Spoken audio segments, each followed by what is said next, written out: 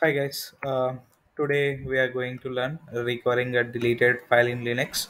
For example, a file is there which is already used by some other processes. Okay, so but that is actually unexpectedly deleted by you with RM command or any like any command that you ran, and then the file got deleted. Okay, how to recover that file? So we have already listed the steps which I'm going to follow now. Let's see how we can recover. Okay, so let me open the system. So for example, let's delete any file here. Okay, let's say slash var slash log messages that everyone familiar with. I deleted this file.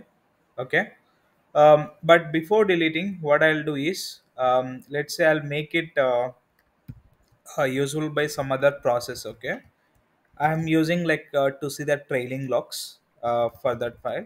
Okay, slash var slash log messages file. So here the logs are visible. I mean, if something is updated in this file, it will keep on like trailing the logs, right? So it is actually processing now. And if I see, like, if I delete this file, it is asking whether you wanted to delete or not. Yes, I wanted to delete. The file got deleted. Now if you want to like see the data in that, so if you open that slash var slash log messages file, right, this is the world file, right? So if you open this file, no such file or directory, which means the file is deleted, right? So how we can recover it actually, right? That is what the actual stuff right now. So for that, first we need to actually run the lsof command, list of open files.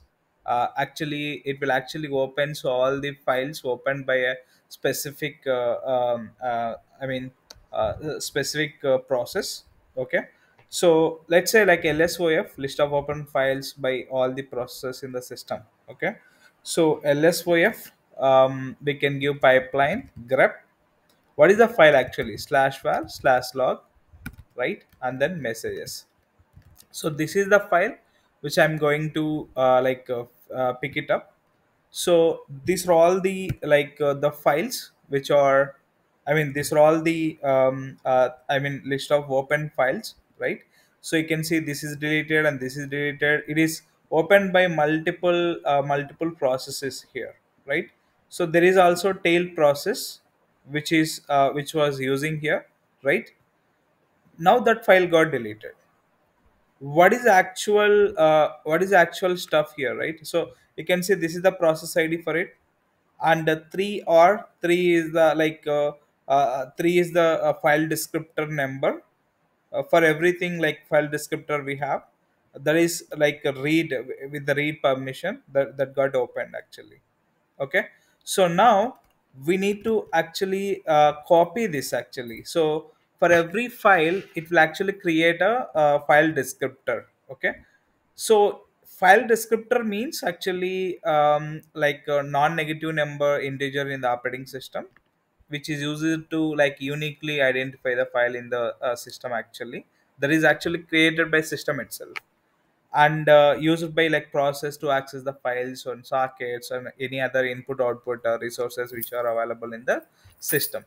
Okay, so we need to pick that file actually using ls command. So how to pick that file? Or inside slash proc there could be active one, right? So using that we need to pick it. So ls hyphen l slash proc, what is the process id here? 5294, right? So this is the process id. Just copy that, like 5294. Okay, and fd means file descriptor. You just know what is fd.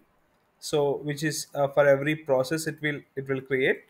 So for what is the fd here? Like 3r means read and write permission, right? So this is the read permission here. We just give the number.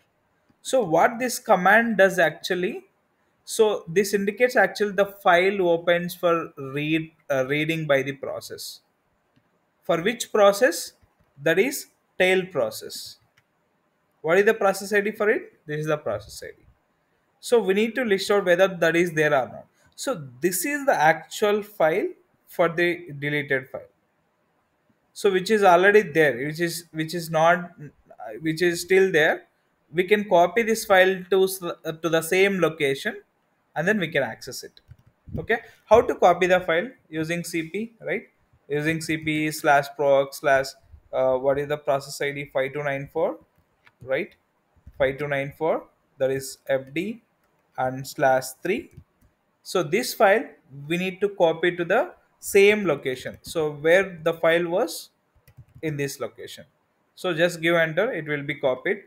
Now if you go to slash var slash log, okay, so give ls or give ll, you can see the file is copied here.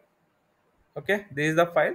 You just need to rename it. Okay, so mv space 3 with the messages as a file name. Just give enter, it got renamed. Now you can see cat space messages file, this is the file. Okay, so this is how you can like recover any deleted file which is being used by some other processes. Okay, so here, so what we did, uh, when we deleted file, you just have to like open all the list of processes that have the file open. Using this lswf command we can fetch it with the help of grep command. And this file actually like whatever we are keeping it here for every like in the slash proc we can see for every process id. So we are picking the process id from this command, and then we are picking the like fd file descriptor, that is 3, right? And we are copying that file, and then we are actually moving that file, I mean renaming that file to the version name. So you just have to copy that file to the same location, not with the different location. Try to copy the same location so that you will get it. So that is what I wanted to cover in this video. uh, you can subscribe to my channel. Let me know if you have any doubts, you can feel free to ping in the chat. For more updates you can click on bell icon. Thank you, bye bye.